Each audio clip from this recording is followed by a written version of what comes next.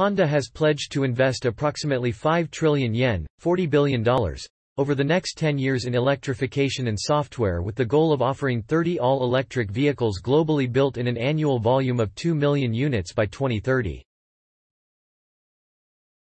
The ambitious goals were announced today by Honda Motor CEO Toshihiro Mibe during a press briefing at the company's global headquarters in Tokyo.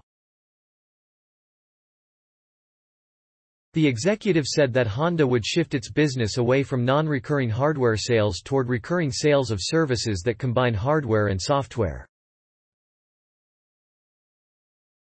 This will be made possible from 2026 by the automaker's architecture dedicated EV platform. Honda will pursue a multi-pronged approach to achieve its goal of having a gasoline-free lineup by 2040.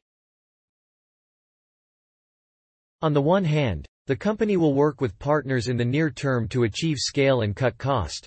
See the partnership with GM in North America. On the other, it will develop its own in-house technologies in the long run.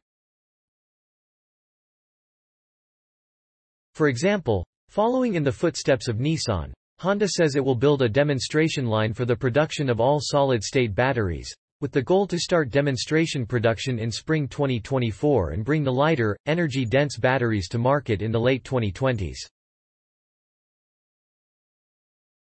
Until that happens, Honda will keep sourcing Ultium batteries from GM and explore other joint ventures for battery production in North America.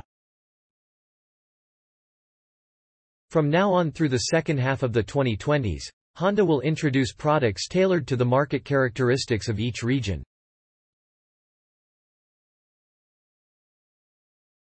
Thanks for watching. Please like my video and subscribe EVPedia for more electronic vehicle news and updates.